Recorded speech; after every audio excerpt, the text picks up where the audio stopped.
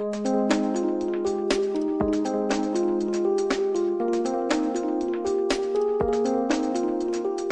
I had a great visit today in Beit Shean and in the northern Jordan Valley.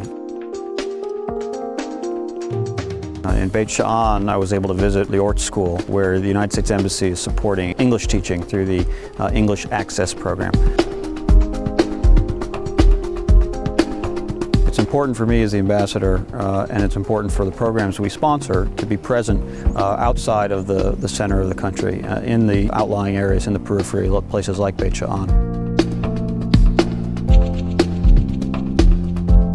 It's a priority for the United States to have a strong relationship, not just between our governments or between our militaries, but also between our peoples. These are the peoples of two democracies. They need to know each other, they need to interact with each other, they need to support each other.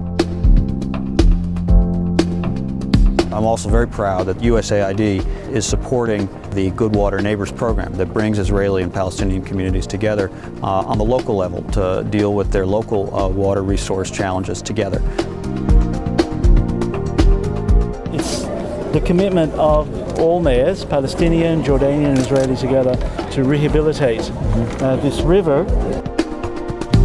I saw some very impressive water engineering projects today that are going to, within a matter of months, dramatically change the situation on the Jordan River and provide a rehabilitated flow of clean water into the river.